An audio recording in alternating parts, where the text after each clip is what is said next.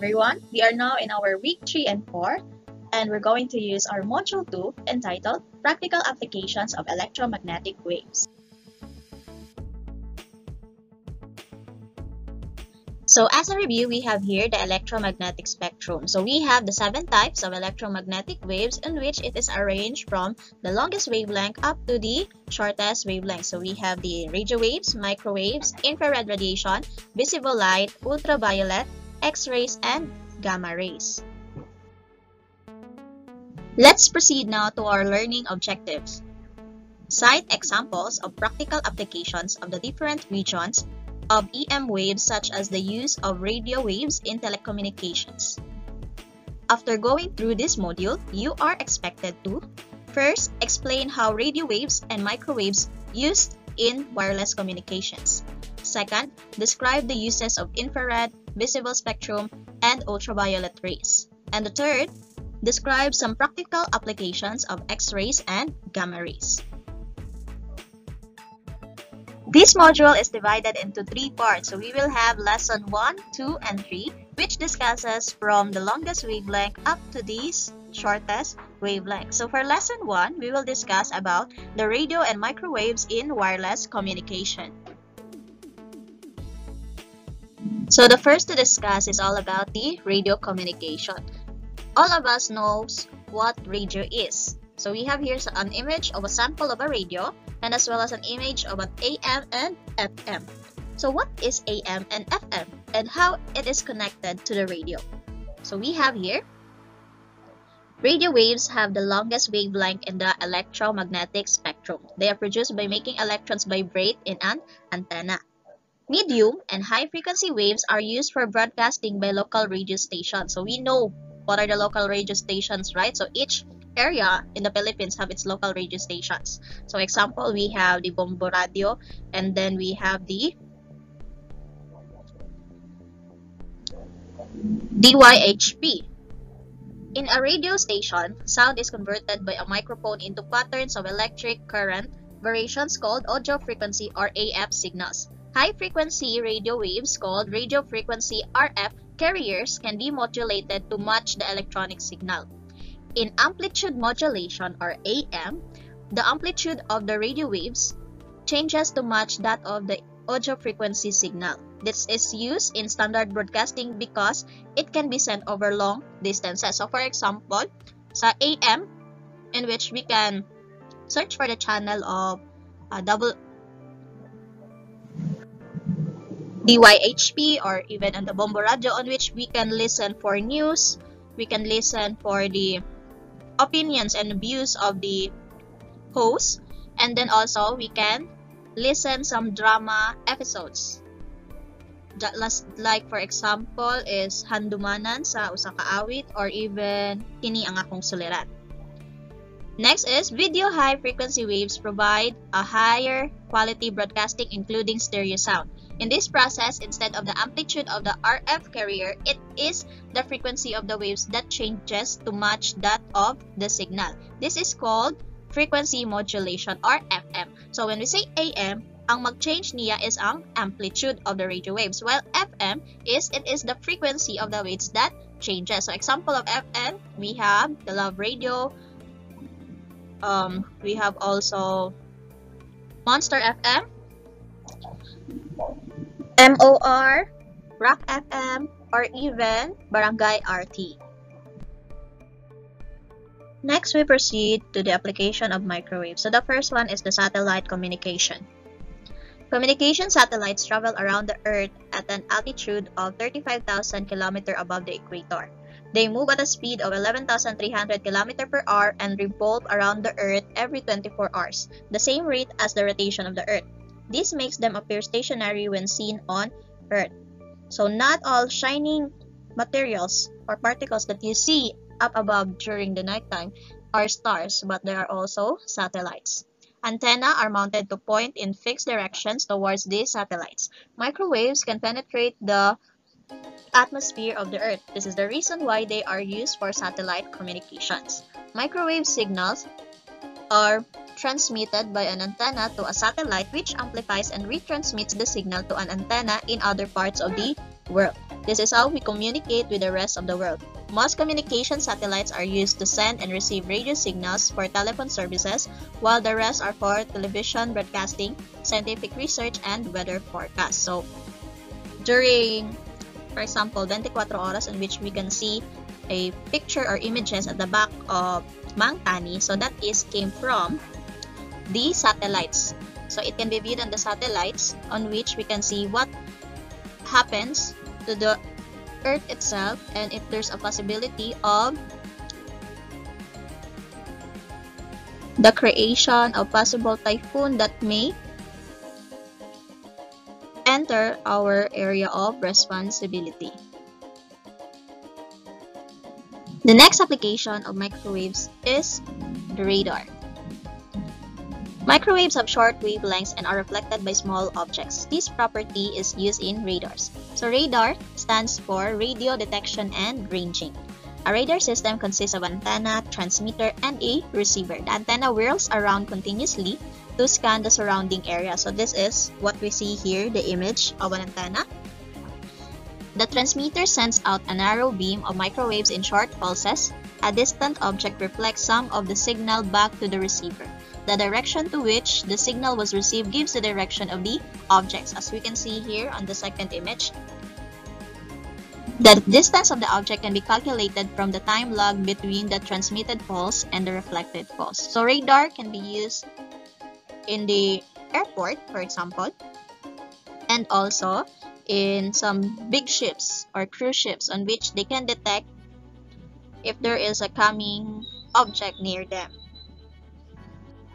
So for example, if you have watched a movie, diba, kanang mga submarine or even sa mga warships, diba, they use radar to locate if there are other ships that are near them or if there are, for example, missiles that are moving forward to them.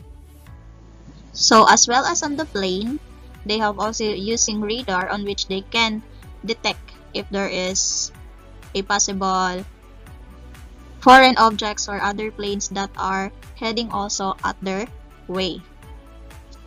So they may able to track if there is an object coming towards them or going away from them. Another application is the terrestrial communication. When we say terrestrial, it means land. So CATV or cable TV is now used because of its wide range of channels and clearer sound and picture. Moreover, some cable companies provide internet access to users.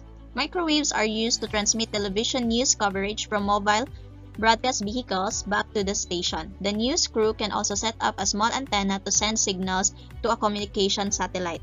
This is how news are broadcasted and watched live around the world. So just for example, if there is a scene that needs to be covered, so the crew along with its staff will go to that certain area and then they're going to deliver the news live. So they are using their broadcast vehicle that are connected to the network. So a cell phone is a radio transmitter and receiver that uses microwaves. Cellular phone is a sophisticated radio, but still a radio. Nonetheless, it is today's answers to the emerging demand for mobile communication. Cellular phones depend on overlapping networks of cells or areas of land several kilometers in diameter. Each cell has its tower that receives and sends microwave signals. So for example is each network, for example sa Smart, sa Globe, sa Sun, sa TM, or even sa Talk and Text, they have their own towers on which it will be used for that certain cell phone to communicate with others. So ang cell phone, it is having the use of microwaves. And then we have here the other applications of microwaves, most specifically the microwave oven. In a microwave oven, foods absorb certain microwave frequencies very strongly. The microwaves penetrate the food being heated it will agitate the water molecules within the food, thus creating molecular friction, which then produces heat that will cook it. So sometimes we can use it to reheat our food or even cook, for example, pizzas or even cakes or lasagna or another pastries. Next, we have here the lesson 2, which is the application of invisible heat, visible light, and ultraviolet light. We have here the invisible heat or the infrared radiation. Infrared waves are in the lower middle range of frequencies in the electromagnetic spectrum. Infrared radiation lies beyond the red end of the visible light. The size of infrared waves ranges from a few millimeters down to microscopic lengths. The lower wavelength infrared waves produce heat and include radiation emitted by fire, the sun, and other heat-producing objects. Shorter wavelength infrared rays do not produce much heat and are used in remote controls and imaging technologies. The amount and wavelength of radiation depend on temperature. So the human eye is not sensitive to the infrared light used by television remote controls. To send a signal to a television, remote controls often use a diode that emits light. Some digital cameras have filters to block near-infrared light, but most can detect it. It shows up on the screen as if it were visible light. When you press a button on the remote control, the camera may show a pulsing light emitted by the remote. So we are aware, di ba? Pag ni-click na to sa remote, na asya light na mo reflect the red light on which it being emitted. And then, it can be the reason nga mag-change sa channel or sa network. So, another use sa infrared radiation is kanang sa airport. People will go through or pass through an imaging technology machine on which it can detect the temperature if you're having a fever. And also, it can detect the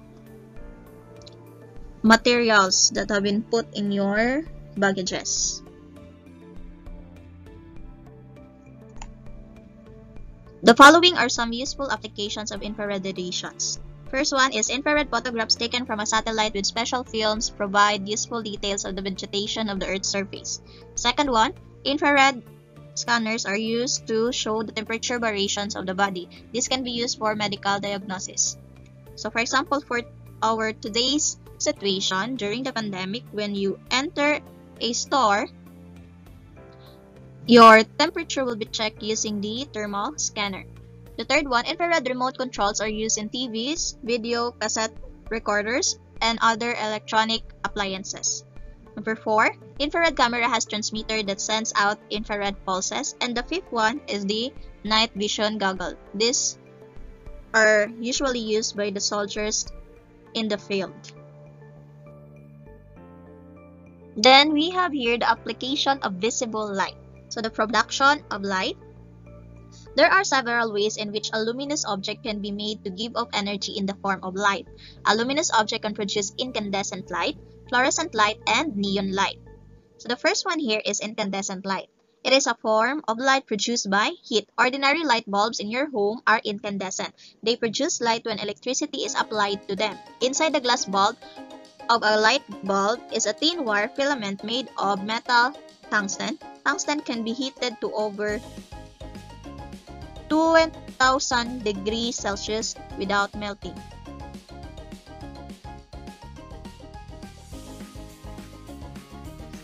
Next is the fluorescent light. Fluorescent light is cooler and uses much less energy than incandescent light. Instead of being used up to build up heat, electrons in fluorescent lights are used to bombard molecules of gas kept at lower pressure in a tube. The color that a fluorescent bulb produces depends on the phosphorus used. And then another one is the neon light that can be seen in thin glass tubes or brightly colored. So neon light is common among us, especially when we're going to watch some music videos, or it can be seen on the signage of the stores. Let's proceed now to the application of ultraviolet radiation and the heat energy. The sun is our main source of ultraviolet radiation, but there are also artificial sources of ultraviolet light. Ultraviolet radiation in ultraviolet lamps is used by banks to check the signature on a passbook. The signature is marked on the passbook with fluorescent ink. It becomes visible when viewed under an UV lamp. These lamps are also used to identify fake banknotes. So if you have noticed on some cashiers and banks, if they receive banknotes or paper bills, money bills, they're going to check if it is genuine or fake. UV radiation is also used in sterilizing water from drinking fountains. Some washing powder also contains fluorescent chemicals which glow in sunlight. This makes your shirt look whiter than white light in daylight. UV radiation in sunlight produces vitamin D in the skin and gives us tanning effect. So mostly that's for the reason why most foreigners love to go to the beaches in the Philippines, because they love to have this tanning effect in their skin because we are in the tropical country.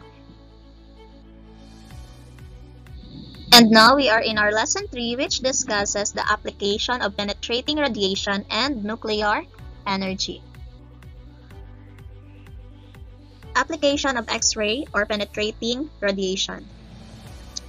X-rays come just after the ultraviolet rays. They are of shorter wavelength but carries higher energy than the ultraviolet. X-rays are produced using an X-ray tube.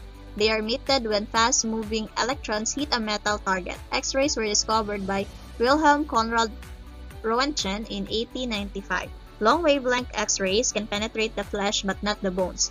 They are used in X-ray photography to help doctors look inside the body. They are useful in diagnosing bone fractures and tumors. Short-wavelength X-ray can penetrate even through metals. They are used in industry to inspect welded joints for faults. Lastly is the application of gamma rays or nuclear energy. Gamma rays lie at the end of the electromagnetic spectrum. They are shortest in wavelength and highest in frequency. Gamma rays are emitted by only the most energetic cosmic objects such pulsars, neutron stars, supernova, and black holes.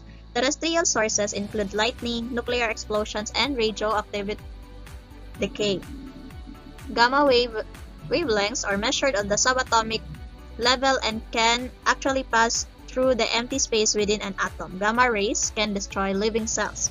Fortunately, the Earth's atmosphere absorbs any gamma rays that reach the planet. Gamma rays carry the highest amount of energy, thus they are more dangerous. They can also be blocked with lead and thick concrete. Gamma rays are very strong that they can kill living cells. Gamma rays are used to treat cancer through the process called radiotherapy. They are also used for sterilization of drinking water. So that would be all for today's lesson. Hopefully you have learned a lot. Thank you. Keep safe always, and God bless you.